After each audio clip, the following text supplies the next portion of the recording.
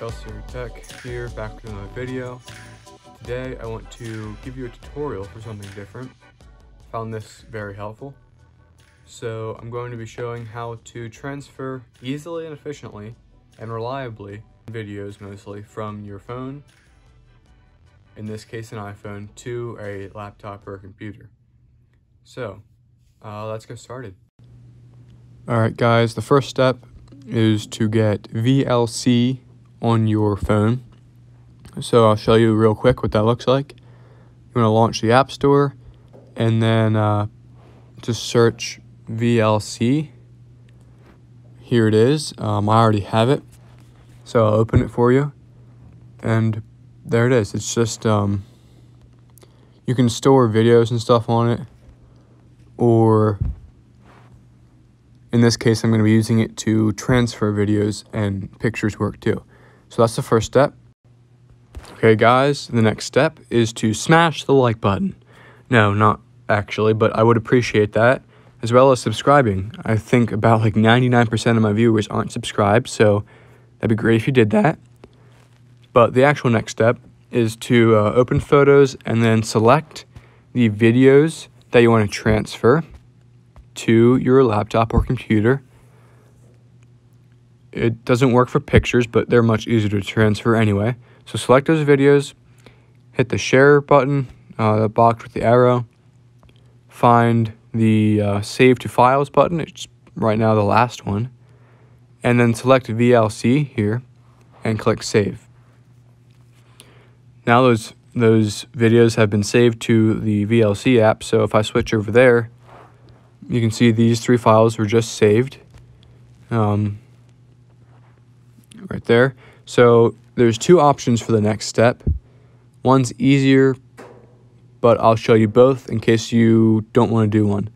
Alright guys, the next step, the first option, which is easier, is through iTunes. So if you don't have iTunes, there's another way that I can show you, but this is the easier way, faster way. Not necessarily easier, but it's definitely going to be faster. So launch iTunes on your computer or laptop. This is actually my computer, my laptop. It's being weird with OBS. Anyway, plug in your phone to your computer and make sure it's unlocked, and then you click the trust button. And then here's iTunes. Alright, it just recognized my phone. So I'll go over to my phone here. I'll click on the phone. I'll go down here on the side to the file sharing button, and you can see VLC is right here.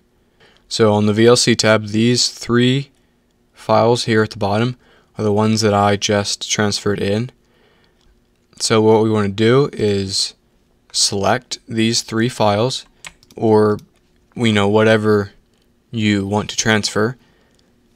Don't know what these 3 are. I think it's remnants of stuff that I deleted. So select the files that you want to transfer and then click save. Just save it wherever. So I'll just save it here to my desktop and select folder, and it's saving the files, and they should pop up. Yep, there they are. There's the 3 files. Now, that is the easiest and really the fastest way to do it, because it just uses the USB connection.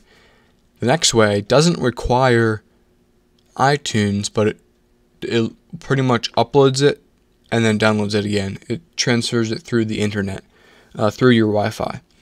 So I can show you that way next, although it's definitely going to be slower. Okay guys, the next option is to transfer via the internet. I believe what the phone does is uploads these files, and then you just download them. So if you go into VLC and the network tab at the bottom and turn on sharing via Wi-Fi, then it shows you something that you can navigate to.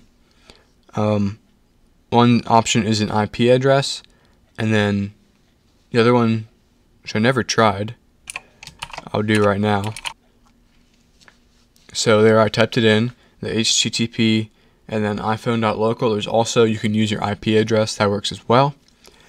And here it shows the files that I put in the VLC app, and I can just download them.